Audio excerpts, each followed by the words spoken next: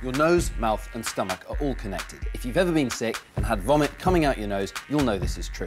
But here's the proof. I'm going to take this nasogastric tube, stick it through Xand's nose and down into his stomach. If Chris gets this wrong, he could kill me. He could drive it up into my brain or down into my lungs. So we can only do this because we're doctors. Now, nasogastric tube means nose-stomach tube in Latin. But the reason we don't call it a nose-stomach tube is because I have no idea why that is.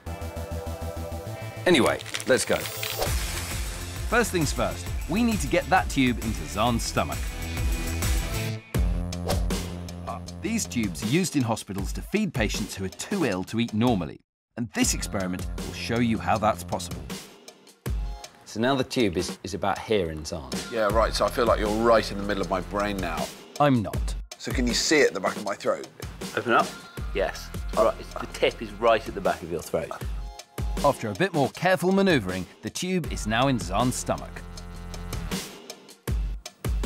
How are you feeling? It's like having a very bad cold, because obviously one nostril is literally completely blocked. And you look silly. Do I? I thought I looked quite cool. So, now the tube's in place, we're going to use it to prove your nose and stomach are connected. First, I'm going to drink some blue milk, and next some yellow milk. Now, inside Xand, the blue and yellow milk are in his stomach, where the end of the tube is. To prove it, let's suck the milk back out through his nose with a syringe. We've got yellow and blue stripy milk.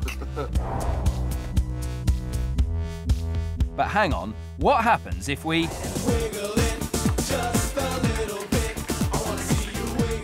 Nice move, Xand. And the milk has turned green. So, we've shown your nose, throat and stomach are all connected. And this means if a patient's too ill to swallow, doctors can use a tube like this to feed them. But it's not nearly as nice as eating your food yourself, is it, Xand?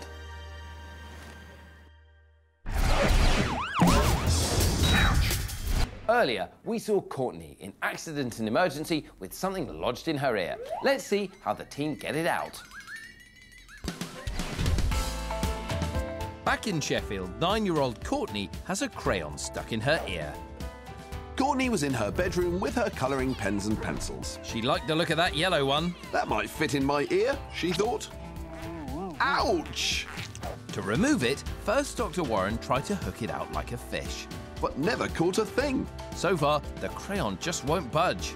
Dr. Warren's decided to call in a colleague who's a dab hand at flushing things out with water. Who's that then, Xand? You'll see. We've got a towel.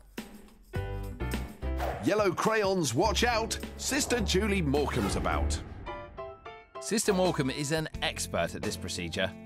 And don't worry, this isn't painful, it just feels weird. If you just put the fluid in under pressure, then what tends to happen, the water flushes behind and pushes the foreign body closer to the entrance to the ear canal, and then just comes out with a second move. There you go, out it comes.